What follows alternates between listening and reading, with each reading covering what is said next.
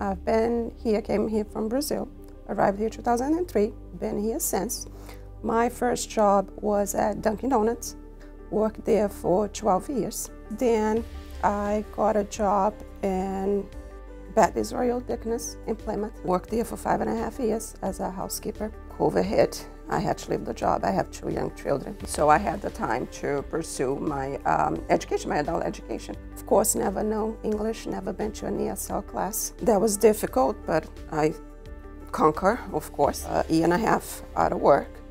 My director that I used to work for as a housekeeper called me and offered me a job as an operation manager in Falmouth Hospital. A year later, as an operation manager in Falmouth, I was offered a position as assistant director in Morton Hospital. 37 housekeepers that report to me. When I took my first HiSET test, I failed. So the week after, I repeated the test, the HiSET test of math, and I passed. I give the credit to the professors. They were amazing. I knew that would not be the end. They had the program of transitioning adult education to college. The transition program, it was the bridge to connect both worlds to me.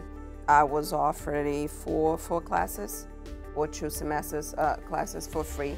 It's a motivation for you to keep going. Working 65 hours a week, have 3 children at home, a husband, so easy it's not, but I'm getting there. I decide to keep going my own. That's when I earned the 2023 President Merit Scholarship.